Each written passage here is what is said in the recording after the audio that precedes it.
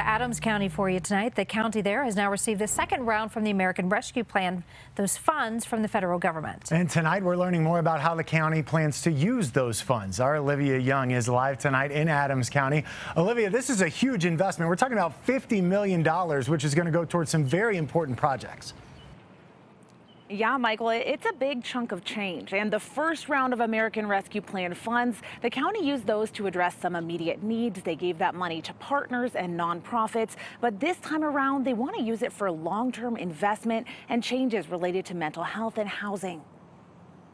It's the sad reality for too many Adams County residents. Trouble finding and keeping housing. Can I pay my rent today? Do I have to choose between paying my bills or, going out and purchasing food? An estimated 4,500 people are homeless in Adams County. That's why the county is using the second round of American Rescue Plan funds to tackle the issue. It's exciting for us to have the opportunity, kind of a once-in-a-lifetime opportunity, to really lean in on the issues that are impacting our community. Housing, homelessness, mental health, and public safety are all the things that we're hearing the most about from our constituents. Nearly $30 million will go to housing development, including tiny home villages, domestic violence respite housing, and the $7 million purchase of nearly 6 acres in Brighton, where the city plans to build an affordable housing development. We knew that we could apply the funds specifically to acquiring land, meet the deadlines while still supporting that larger goal. The county is investing nearly $10 million in mental and behavioral health, including early childhood prevention, wraparound services, and homeless outreach. We do have a lot of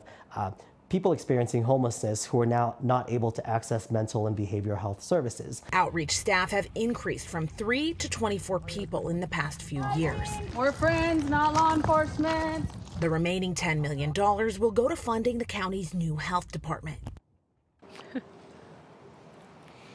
So a big piece of that funding is going to domestic violence prevention, because the #1 reason that people become homeless in Adams County is actually domestic violence. So some of those funds going to respite housing. They're also working with the DA on creating a family justice center. Back to you. A lot of big investments, Olivia. Do we know when the affordable housing development is going to start?